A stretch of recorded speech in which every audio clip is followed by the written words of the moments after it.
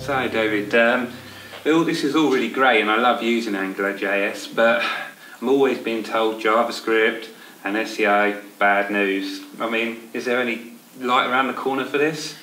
Well, JavaScript traditionally has given SEOs the heebie-jeebies. As soon as a developer puts jQuery on a page, traditionally you'd have gone, oh no, please don't do that to me. I've now got to think about indexing and crawling and how's Google going to cope.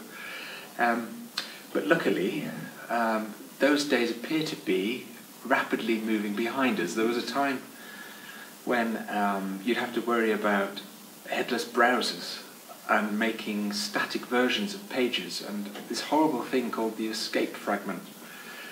But since May, Google announced that, and I think other search engines will also follow suit quite rapidly, announced that they can crawl and execute JavaScript, so they can... Brilliant, yeah, excellent, sounds good.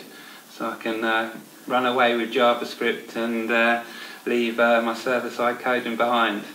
Well, no, it's still not entirely plain sailing. There are a few things that you need to watch out for, and there are solutions for using things like AngularJS in particular.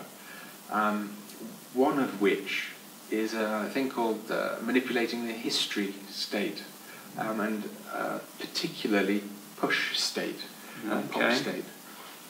Definitely going to have to look into that more then.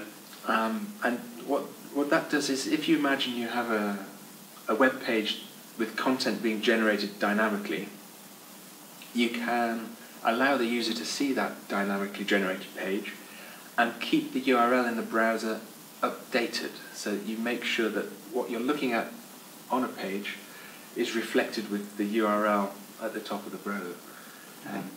Of course, all those URLs that you're creating have got to actually render the same page if they're ever requested from the server, but it does away with creating a static version of every dynamic page you create.